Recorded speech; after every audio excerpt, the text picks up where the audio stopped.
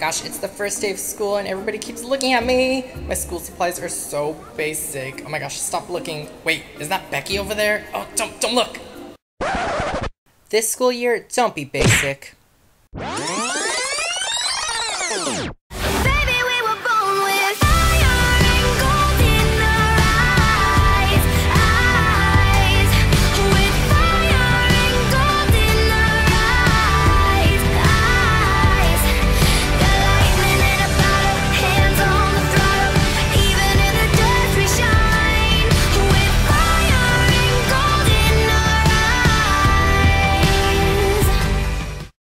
Hey guys, okay, so today in this week's video I'm going to be doing a DIY school supplies video, and this is mainly just going to be focusing on some notebooks and how to make your notebooks cute and everything. They're really easy, really inexpensive, and you just gotta try them. One of them, my favorites, is going to be the Polaroid one or the scrapbook memory clothespins one, so check that out in this upcoming video. But yeah, I'm just gonna be showing you a few different ways to spice up your notebooks and school supplies for this upcoming school year. If you're going back to school and you want something to do over the summertime before school starts, or you're just bored, I don't know, whatever works for you. But yeah, if you're just as excited as I am for school, which I'm not, give this video a thumbs up. I mean, if you're not excited, you can thumbs this video up anyway. And yeah, without further ado, let's get into the video.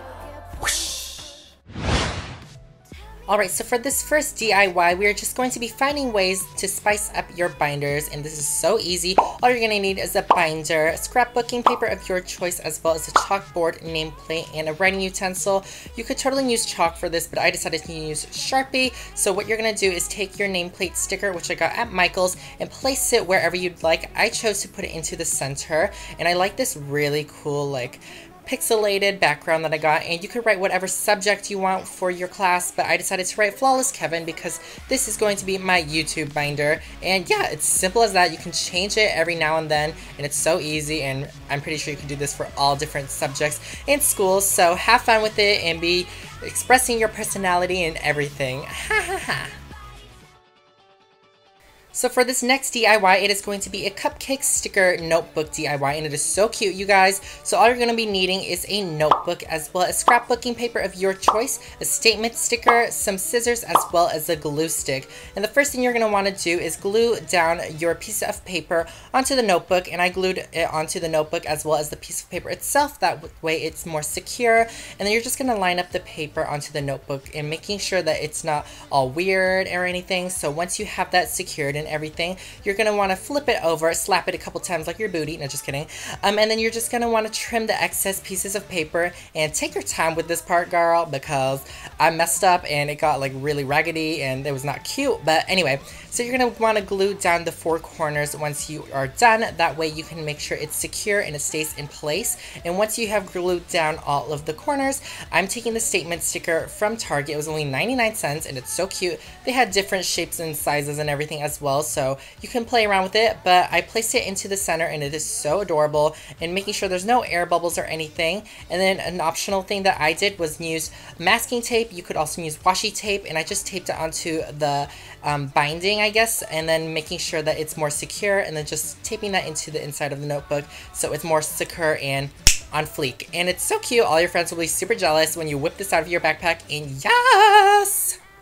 So for my last notebook DIY, it is going to be a Polaroid memory board, and I came up with this on my own, and I was so cute, and I was so excited to share this with y'all. You're just going to need a notebook, hot glue gun, as well as some clothespins and Polaroids and or memoir that you want to put onto your notebook. So the first thing you're going to want to do is adjust and place your pictures on the notebook. That way you know where to glue and you don't mess it up. So once you have figured out your arrangement and everything, you're just going to want to hot glue your clothespins onto the notebook.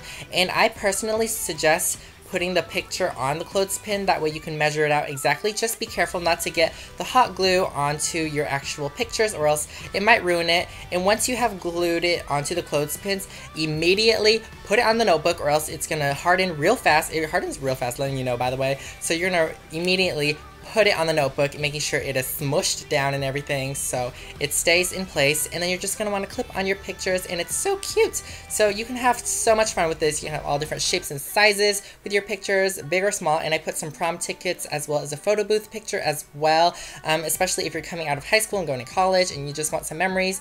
And I personally use this as a night side table notebook rather than like something to put in my backpack because I don't want it to get ruined. So yeah, just put in your journals and notes and everything in there.